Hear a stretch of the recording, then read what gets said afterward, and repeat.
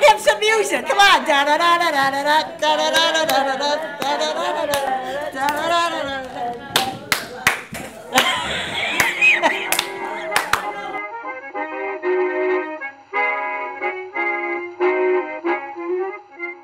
When I was growing up in Nanticoke, it was there was a thriving commercial district.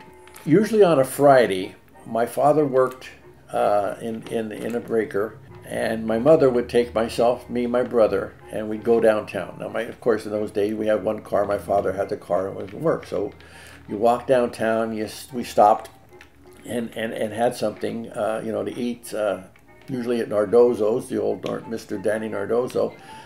Pizza or pierogies or something like that, and then it was taking a walk down to Newberry's or Woolworths. There were so many stores, and it was a thriving community that it was hard even sometimes to walk on a sidewalk. The people take great pride in the homes around here. People should just take a couple minutes and sometimes just walk around or go inside these buildings and see what the coal miners built.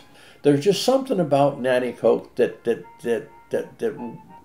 people want to live here, especially the natives, people that have grown up here, that have started their life here, gone through school here. I've lived here all my life, graduated from Nanticoke High School. I'm going to be 94 years of age, and I've never lived anywhere but. I'm blessed. I'm blessed to be here in the senior center. It's a wonderful place to live, and it's a wonderful place to say, I'm a Nanticokean.